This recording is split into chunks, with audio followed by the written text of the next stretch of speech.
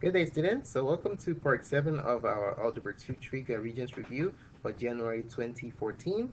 In this installment, we're going to be going over problems 31 to 33. All right, let's take a look at problem 31. It says, determine algebraically the x-coordinate of all points where the graphs of xy equals 10 and y equals x plus 3 intersect. All right, so you can look at this as a system of equations. This is a rational equation and this is a linear equation. So the line is basically going to intersect that rational function at 2 points. All right, so let's go ahead and write down our equations. We have xy equals 10. I'm going to call this equation 1. And then y is equal to x plus 3. Call this equation 2. All right, now since one variable is already solved for here, we can use the substitution method to solve this equation. So what I'm going to do is I'm going to substitute x plus 3 for y in equation 1. All right, so this x plus 3, I'm going to replace y with it in equation 1. So equation 1 is now going to become x, instead of x times y, is going to be x times x plus 3, that's the value of y in equation 2, equals 10. Okay, now we have a quadratic equation. In order to solve it by factoring and zero product property, we have to write it in standard form. Okay, so let's expand this. Distribute x to these two quantities right here, the two terms in a quantity, which yields x squared plus 3x equals 10. To put this in standard form, it must be equal to 0, so subtract 10 from both sides. We have x squared plus 3x minus 10 is equal to 0. All right, so let's factor this expression right here. So we are going to use the x game. AC goes on top. A, B, C. A is 1, B is 3, and C is negative 10. So AC is negative 10, B is 3. What two numbers multiply to give you 10 and add to give you 5? Add to give you 3. So it's a variation of 5 and 2. So 5 times 2 is 10. So if the sum should be positive, that means the small number is negative. Okay? So the factored form of this expression is going to be x plus 5. You take the first number, plus 5. And then x minus 2, the second number there, equals 0. Okay? So this is where a lot of people make mistakes. They say, oh, okay, since it's already factored, our answers are going to be positive 5 and negative 2. Well, that's inaccurate. We still have to continue solving. To finish this up, we're going to use something called the zero product property, okay? So if the product of two numbers is 0, one or the other has to be 0. So x plus 5 is going to be set to 0, and x minus 2 is going to be set to 0. All right, so if we solve this for 5, subtract 5 from both sides, you have x equals negative 5. And then add 2 to both sides, you have x equals 2. So the x-coordinate of the points where these two functions intersect are negative 5 and 2. Okay, so please do not forget to set each quantity to 0 and solve. Do not stop prematurely at this factored piece right here, which many people tend to do. Okay, let's move on to problem 32. We're to solve an absolute value inequality algebraically for x. Okay, so when you're dealing with absolute value inequalities, you really have to closely examine the inequality you're dealing with.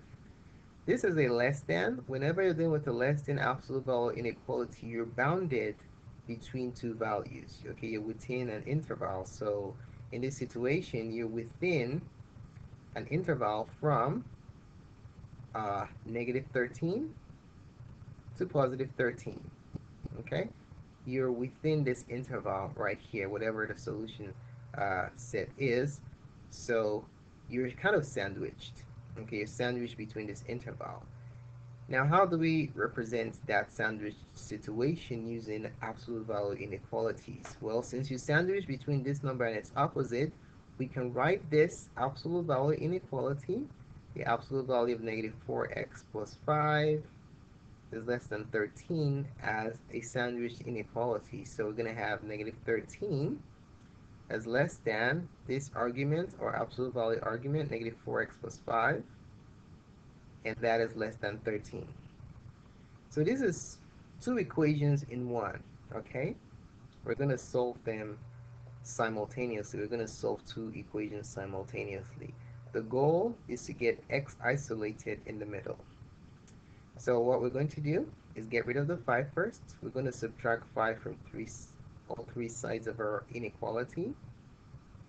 That yields negative 18 is less than negative 4x as less than 8. Now one thing you want to note is that it's only when you have less than or less than or equal to, those are the only situations where you can solve using the sandwiched approach. If it were greater than, then you must solve them independently because you're going to have open-ended intervals. All right? So now that we have this situation, we're going to solve for x. So to solve for x, we need to get rid of this negative 4. So we divide everything by negative 4, all three sides of our inequality. All right, so the difference between solving equations and inequalities has to do with what? The main difference is the inversion of the orientation of the inequality whenever you divide by a negative number. Is as though you're reflecting your number line. So anytime you're solving an inequality, you have to be really careful with dividing negative numbers, okay? So now that we've divided by a negative, all our inequalities must switch. Okay, so this becomes positive 9 over 2. Divide top and bottom by 2. This less than becomes greater. And then you have x in the middle. And this less than becomes greater. And then 8 over negative 4 is negative 2. Okay? So if we reorder it, we can write this as negative 2 is less than x. And x is less than 9 over 2 in decimal form is 4.5. So there goes your answer to problem 32. All right, let's take a look at the last problem in this installment. For problem 33, we have to express 4xi plus 5yi to the 8th plus 6xi to the 3rd plus 2yi to the 4th in simplest a plus bi form.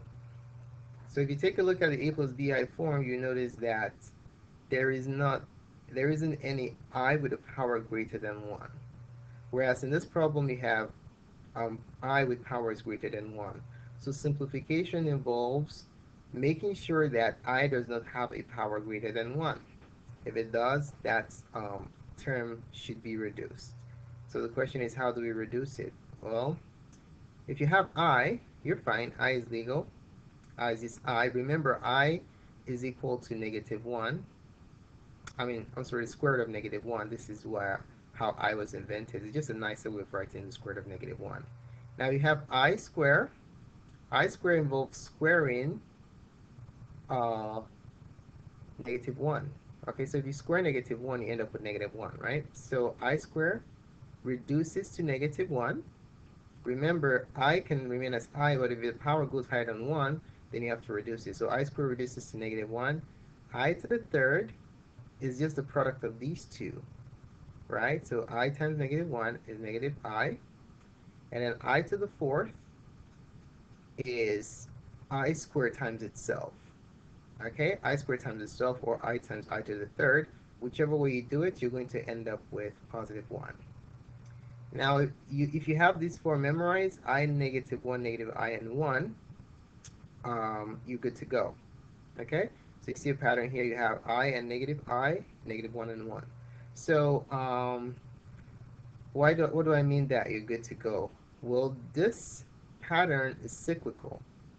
Okay, so no matter what number power you have, it is going to generate one of these responses.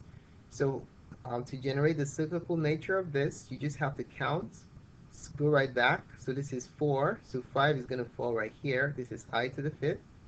This is I to the 6th. This is I to the 7th. And this is I to the 8th. So I to the 8th is 1. I to the 7th is negative I. Guess what? We can cycle again. I to the, so this is 8, start at 9. this is 10, this is 11, and this is 12. Okay, so you can go on and just make a long list like that. In this problem, the only ones we actually need are I to the 8th, I to the 3rd, and I to the 4th. Okay, so we're going to be using I to the 3rd here. And I to the 8th and I to the 4th are just fall in the same row, so they're basically the same thing. Okay? Alright, so let's go ahead and simplify this expression. We're going to have 4xi. Now the power of I here is 1, so you leave it alone. 5y I to the 8th is 1, as we can see here. I to the 8th is 1, so instead of I to the 8th, we'll replace that with 1 plus 6x. What is I to the 3rd? I to the 3rd is negative I. Alright, plus 2y. I to the 4th must be reduced since the power is greater than 1. I to the 4th is 1 also. Okay, so times 1. Let's go ahead and simplify that. We have 4xi plus 5y minus 6xi plus 2y.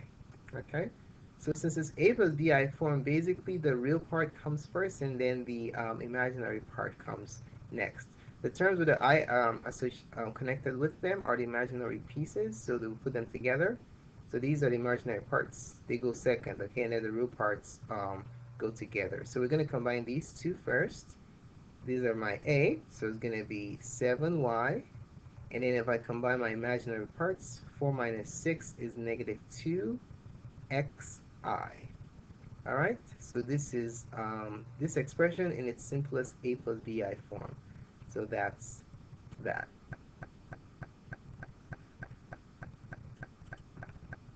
So thanks so much for taking the time to watch this presentation, and feel free to subscribe to our channel so you can get updates to other cool clips such as this. Please post a comment to let us know what you think about this clip. And do give us a thumbs up if you liked it. We really appreciate it. More clips can be found on mathgotserved.com/testprep. Thanks again for watching, and have a wonderful day.